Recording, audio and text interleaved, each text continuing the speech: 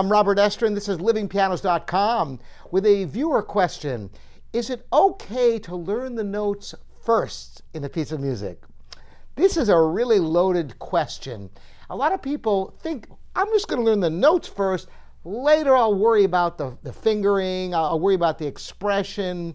I can certainly put the dynamics in later, or can you? Well, that's the question for today.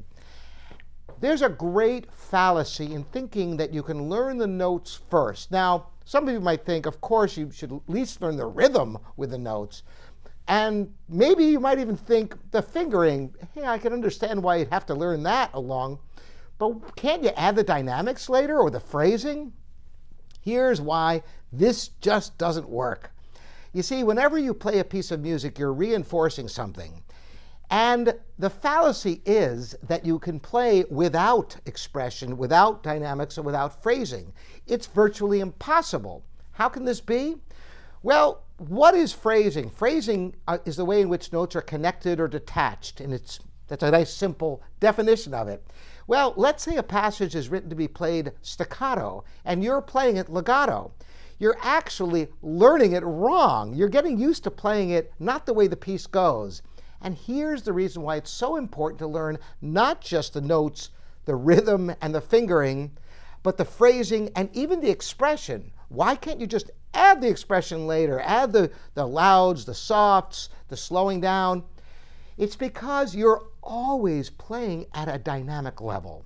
So if something's written piano and you're playing it medium loud, and something's written forte and you're playing it loud, you're actually learning the wrong dynamic. Not that you're meaning to, but you can't play without a dynamic. So you're learning the wrong one. And here's why it's so important to learn correctly all of the elements of your score. It's because unlearning is much harder than learning.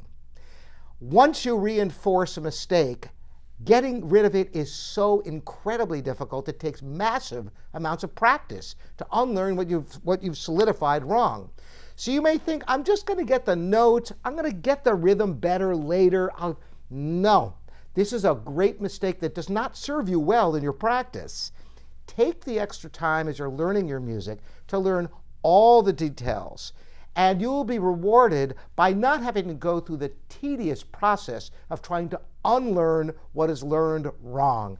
Great question. Keep them coming in. Again, Robert at livingpianos.com, your online piano store. Thanks so much for joining me.